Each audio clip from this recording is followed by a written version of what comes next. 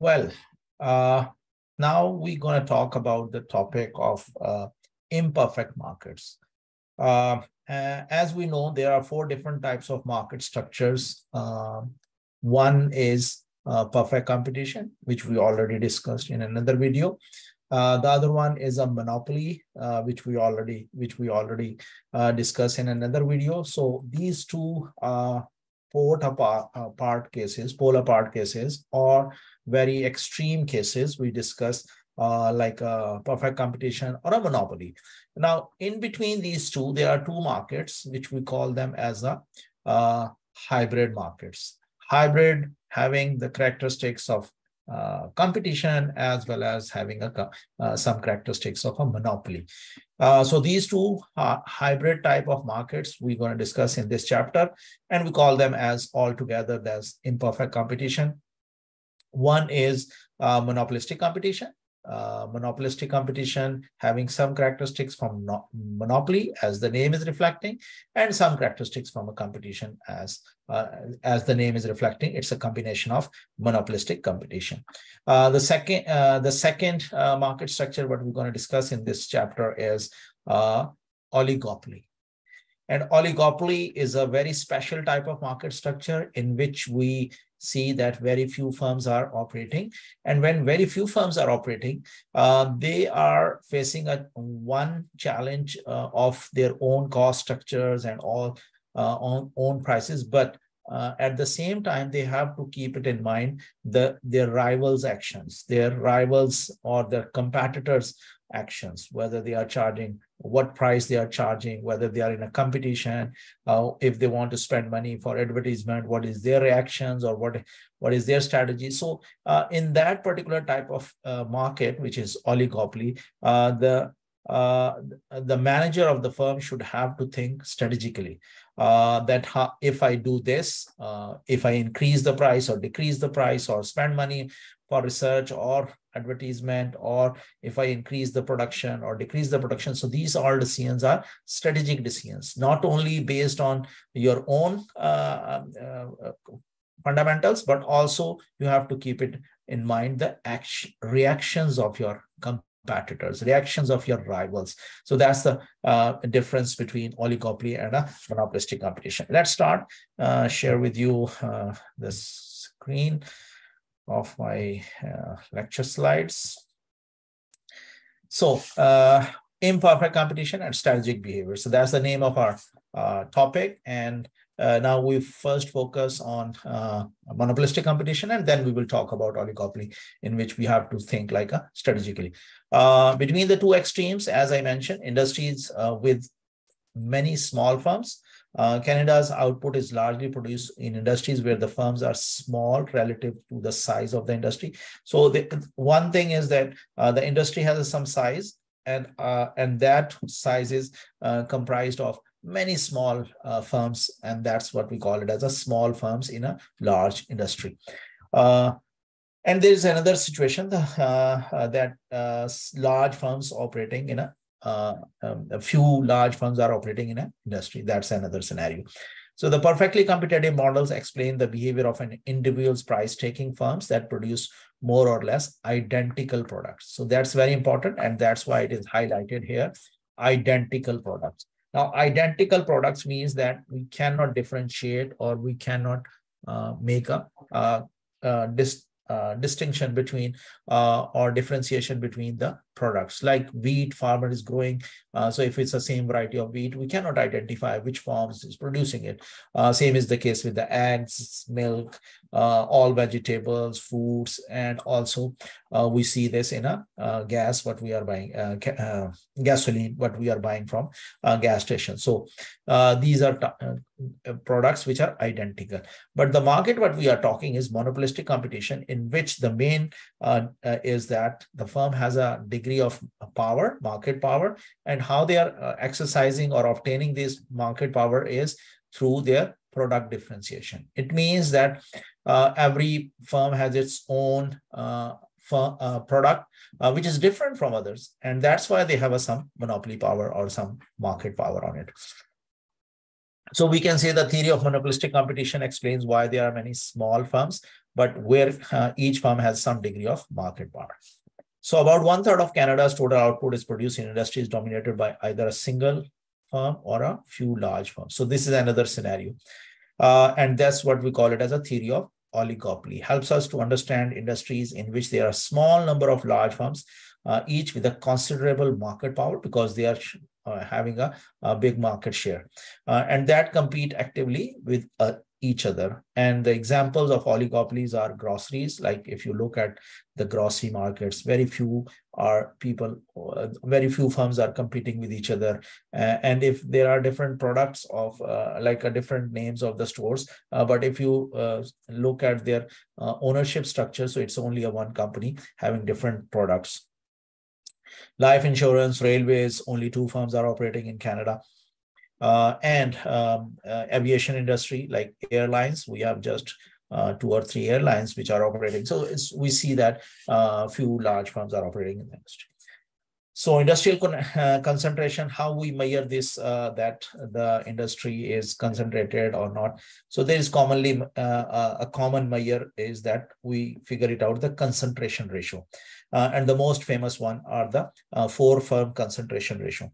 Now, how we do this, we take the top 4 firms of the industry, top 4 firms of their sales. We add up the sales of the top 4 firms and divide the total sales of the industry.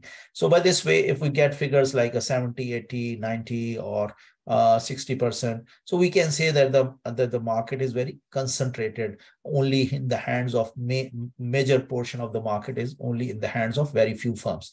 But if this ratio is very small, like 10%, 5%, it means that the market is diluted. It's very spread among many firms. So the main problem with these concentration ratios is that how you define the market. It is important that you have to define the market, because some products are within the market, like a pharmaceutical industry. There's a lot of different variations, like some are life-saving drugs, but some are just a cosmetic drugs or entertainment drugs. So we have to differentiate when we are talking about the market. Now, if we look at the data regarding the Canadian manufacturing industry, so we see that petroleum and coal industry is highly concentrated. You see about 70% is owned by just four firms, and then beverage and tobacco, and then transportation equipment, primary metals, chemicals, papers.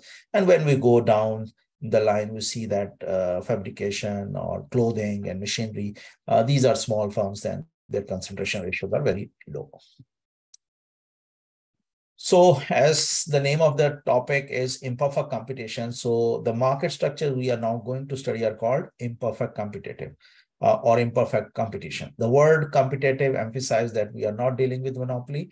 The word imperfect emphasizes that we are not dealing with the perfect competition. So in which firms are price takers. So that's why I mentioned in the beginning that this is a hybrid type of markets. So what are the characteristics that are typically of imperfect competition firms? Firms differentiate their product. That's a very basic difference between a competitive market and imperfect competitive market. Firms decide the characteristics of a new product to design and sell, and firms sell an array of differentiated products, no two of which are identical. Like, for example, very commonly we see like Tim Horton is selling coffee, and also Starbucks is also selling coffees, but they are charging different prices. The reason is that they think that their coffee is different than the other one's coffee.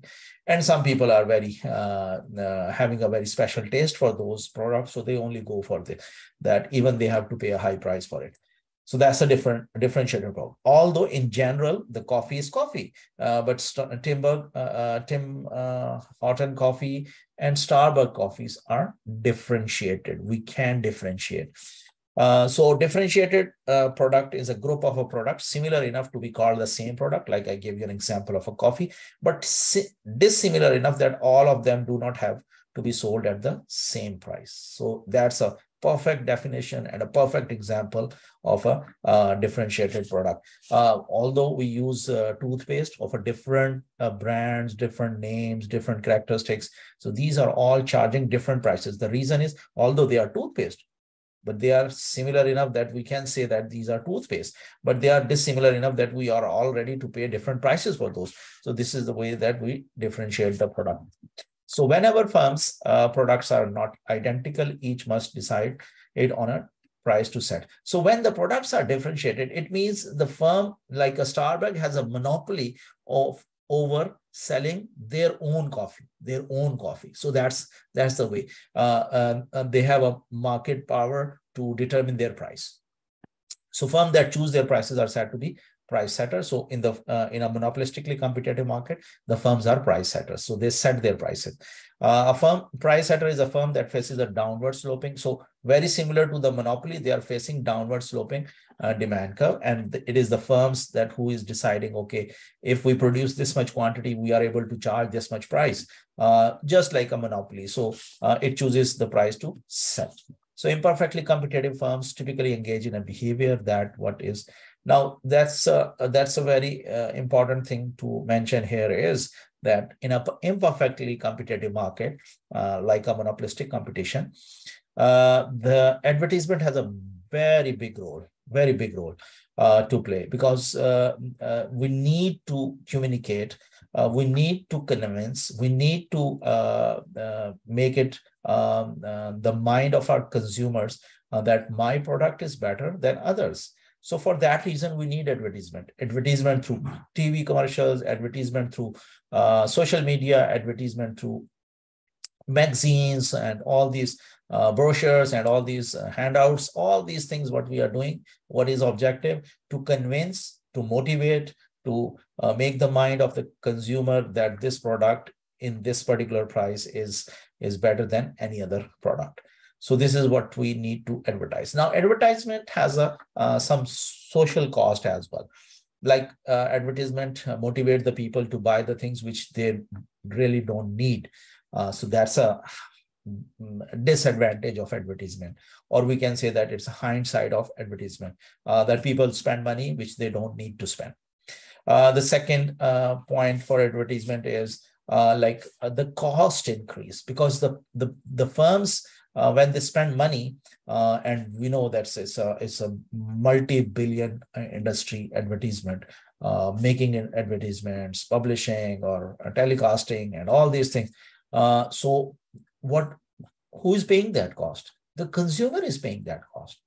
And very commonly observed that if you go to the store, like a superstore, you see the yellow pack products. Those are called as no-name products. The no-name products means that there is no advertisement, and that's why their prices are lower as compared to with the branded names. So that's one also the side effects or a negative side effects of an advertisement is that the consumer has to bear the cost.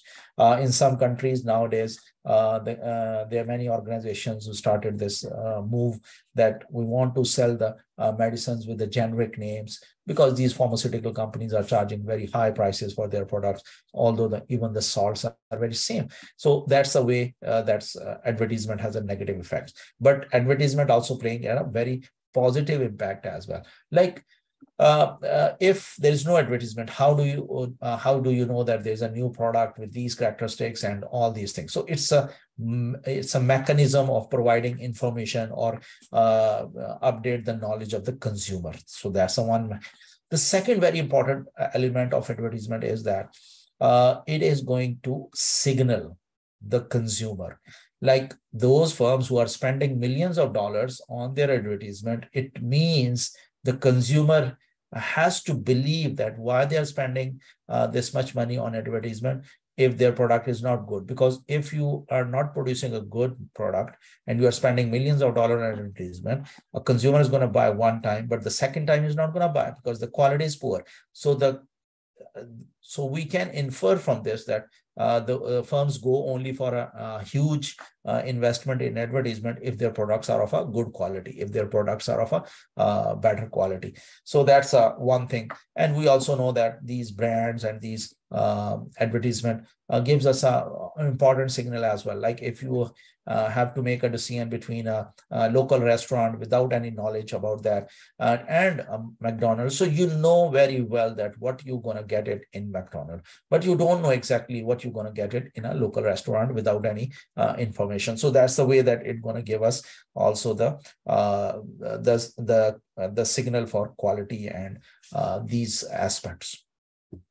These are the things that, and advertisement is purely related to the monopolistic competition or imperfect competition. There is no advertisement for the products in which there is no differentiation, or in a perfectly competitive market, there is no advertisement. You never see any farmers advertisement for their wheat or for their produce. So this is the way that it works. And so engage a variety of forms of non-price competition, such as offering competitive standards of quality and product guarantees, may engage in activities that appear to be assigned to hinder the entry of new firms. Now, these monopolistically competitive firms also work in a way that they hinder the entrance or entry of a new firm, so that their businesses are not taken away or steal by the new entrant. So that's the way they work, that they spend. And this is the reason that these firms are spending millions of dollars on advertisement. Now, with this advertisement, no new firm can enter and enter into the business without spending so much money equal to that advertisement. So by this way, there is always a hindrance for new firms. And we observe this in a beverage industry like Coca-Cola and Pepsi. They own mostly 80% of the business of the world software drinks. And how they spend millions of dollars of, and no new firm can compete with that in the spending of for advertisement. So two in-between market structures, we now go into more details and make a distinction between industries with the large. So we just discussed the monopolistic competition, in which the firms have some monopoly power because their products are differentiated. So in how much they have to produce and at what price they're going to sell, they behave like a monopoly. So there is no need to repeat that again. They equate the marginal revenue is equal to marginal cost and then determine the price based on downward sloping demand curve.